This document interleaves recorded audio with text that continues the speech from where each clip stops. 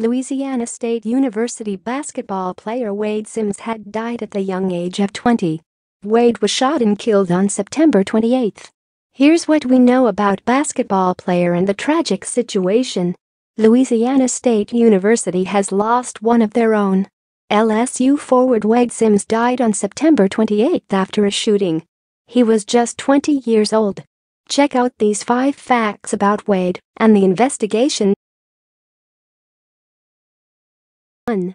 Wayde was shot in the early hours of September 28. He was shot at a Subway restaurant near Southern University's football stadium at approximately 1:25 a.m. on September 28, according to ESPN. The basketball player was then taken to the hospital with a gunshot wound and later died to his injury. 2. His death is being treated as a homicide. The investigation into Wayde's death is currently ongoing, but police have classified his death as a homicide, according to USA Today.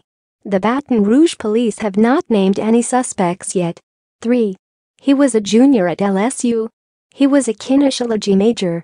During LSU's previous basketball season, the 6'6" forward started 10 games and averaged 5.6 points a game. 4. He was a Louisiana native. Wayde grew up in the Baton Rouge area and was named Louisiana Gatorade Player of the Year after his junior year in high school.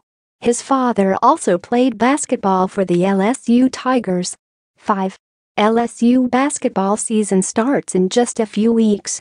The basketball team's first game of the upcoming season is scheduled at home for November 6 against Southeastern Louisiana University. The basketball team has not released a statement yet regarding the loss of Wayde. One of his fellow teammates, Aaron Epps, mourned Wayde's death on Twitter. "Lil bro was such a caring individual, man, I'm hurt.